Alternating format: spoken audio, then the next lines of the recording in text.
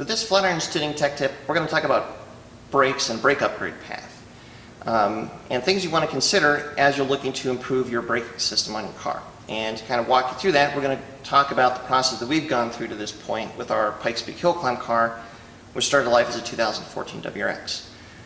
The first important point to remember when you're talking about upgrading your brakes is that there's actually two different criteria that you want to look at.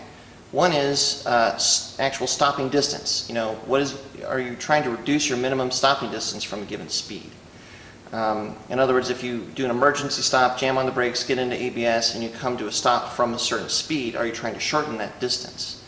And then the other aspect of braking is, are you trying to achieve that minimum stopping distance over and over and over again consistently before you put enough heat into the braking system where it starts to be compromised and is not able to achieve that max or minimum stopping distance reliably? Turns out those are actually two different aspects of performance.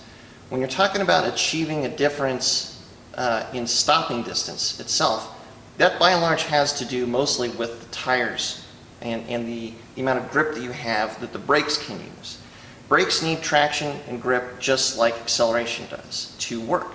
And so your tires are going to be the biggest limiting factor as far as what that stopping distance is. Any car that can get into ABS, you know, when you jam on the brakes, you're pretty much going to be able to achieve that minimum stopping distance one time.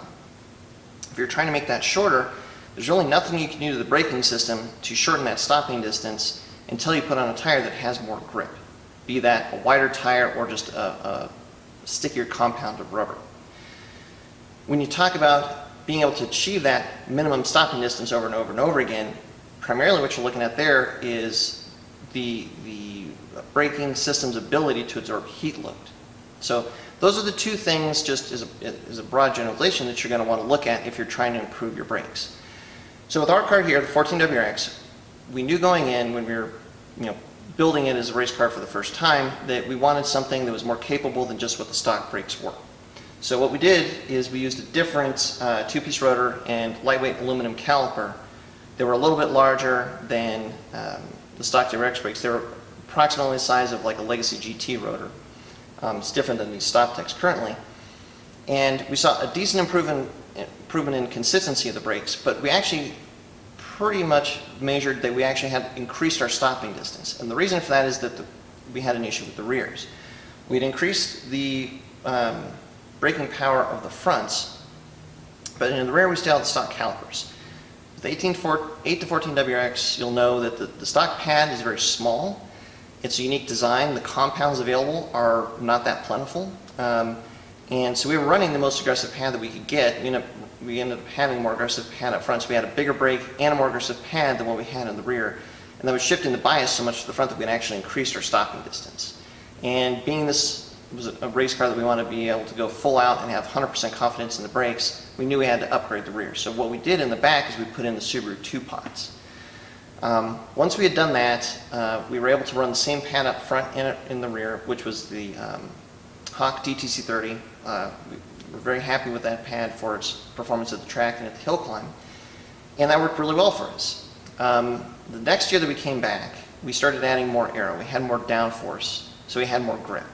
We're also running our compound tires.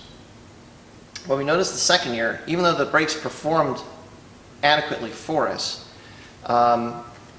every time we'd bleed the brakes, the fluid would come out jet black. We started to notice a lot of wear on the rotors, even though this is a race car, it doesn't really see hardly any miles.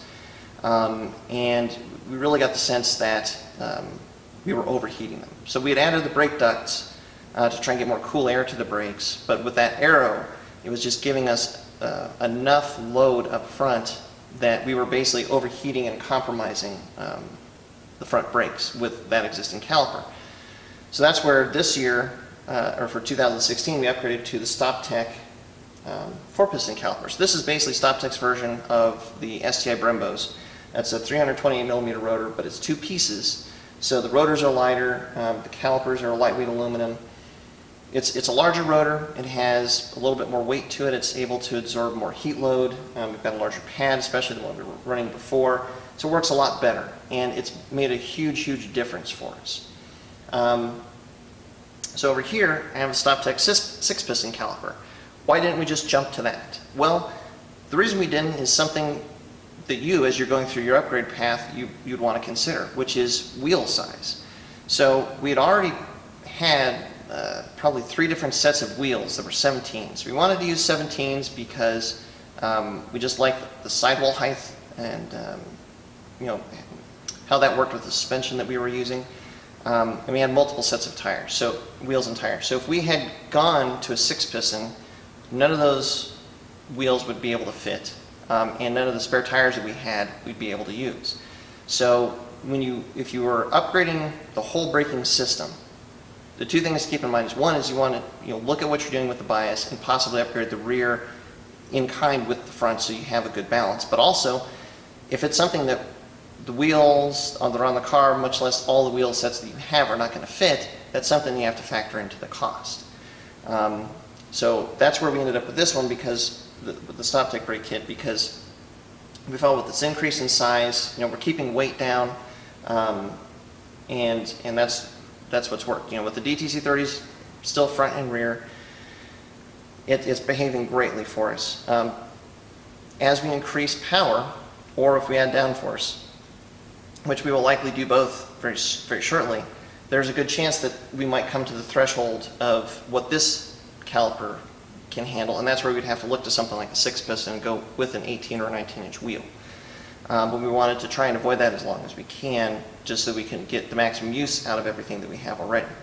So that's something that you want to consider is will the upgraded brakes fit with the wheels that you have? Are you going to have to get brakes and wheels at the same time?